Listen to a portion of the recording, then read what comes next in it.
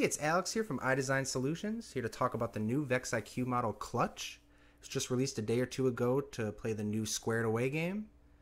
It's got hooks on the back so it's able to carry the cubes and a manipulator on the front for picking up the balls. So it can do a little bit of multitasking. To be honest, I would have liked to see it a little more cube focused because you can score 100 points with the cubes and only 70 points with the balls. So as you see here, the hooks on the back are able to pick up the cube and hold it with the ball on top. And I actually wanted to test this with 4 balls to see if you could do it, and it turns out you can.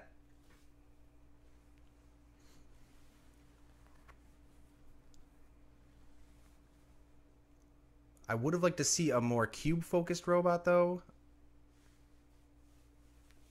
as it's not really able to pick up the cubes at all. The stopper on the manipulator kind of halts it, and even if you go inside the cube and try to pick it up from the inside, it still doesn't have the ability to pick up the cubes. So maybe some slight modifications or something to work that in. I thought it was really funny they had Ike in the video actually setting the cube up on the platform, so that'll be interesting.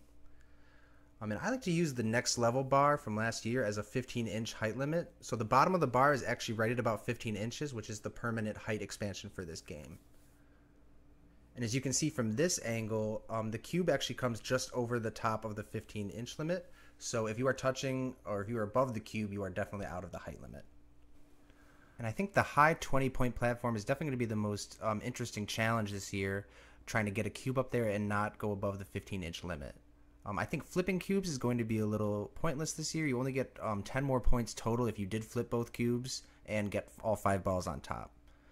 But thank you so much for watching. If you have any questions or topics you'd like us to talk about in future videos, let us know.